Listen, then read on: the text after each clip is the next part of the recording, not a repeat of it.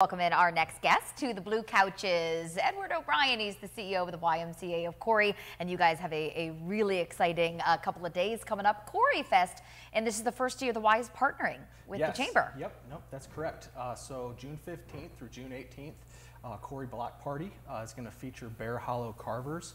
They're based out of French Lick, Indiana, and it is nationwide, world-renowned chainsaw carving artists. Wow, and they're all going to be carving at the same time in the park, 4 days.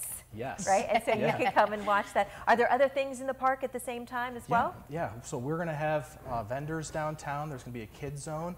We do have a beer garden, so if someone wants to have an adult beverage and watch the chainsaw carvers carve, hopefully the chainsawers aren't having adult beverages while they're chainsawing. Well, at least not while operating. That's right. Yeah, exactly. Yes. So, but also we're going to have concerts every night as well. And you've got big names for that. Yeah, we do have a lot of local artists.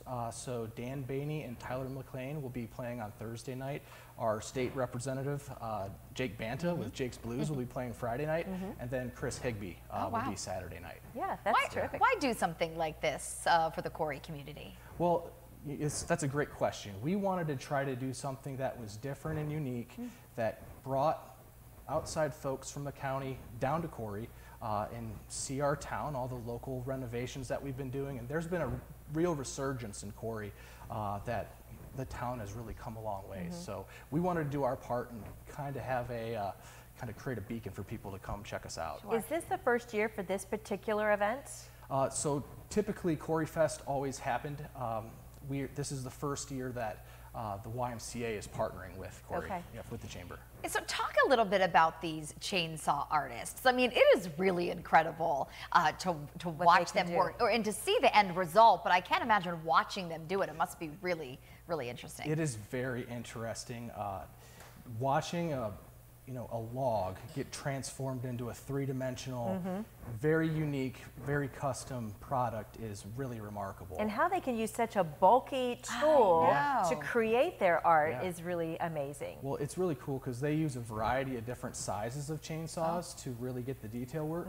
And then they also use other types of power tools to really get the realism. And when folks come down to this event, are they able to kind of interact with these artists, ask questions? And no, there'll definitely be time where the artists will be taking breaks because obviously that's a very long day for using power tools, that they can answer questions and they'll be available. And then all of these things that are produced during this festival will then go up on the auction block, right? Yes, and that is going to be Saturday night and also Sunday.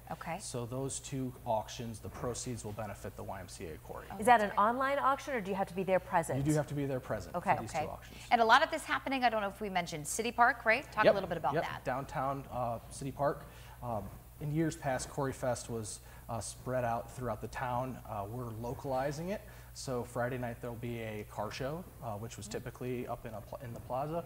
So there'll be a lot to do in a small area. It's nice to have everything in one spot, really, kind of a big old block party. Yeah, excellent. Exactly. And how do folks find more information?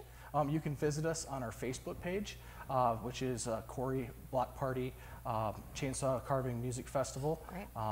And then also, if there is anybody, we're still accepting vendors. You can reach out Cherie Dickey at the Corry Area Chamber of Commerce. Great. Are these concerts, are they free? Yes. Wow. How about that? That is you're right. Those are some really big names. Some what are you talented most looking forward to? This is the first time we put on an event such like this, and I'm just really interested to see it all take place. You just want it to go well. I want it to go well, but it's also very unique. Yeah, it's something different. Sure. And so, anytime we can work together with the community to bring on something like this is really remarkable. And really you're inviting Corry and beyond so to go on down in the next couple of days, next couple of weeks. Ed, thanks for joining us today. Thank you. Yeah, all right, we'll be right back.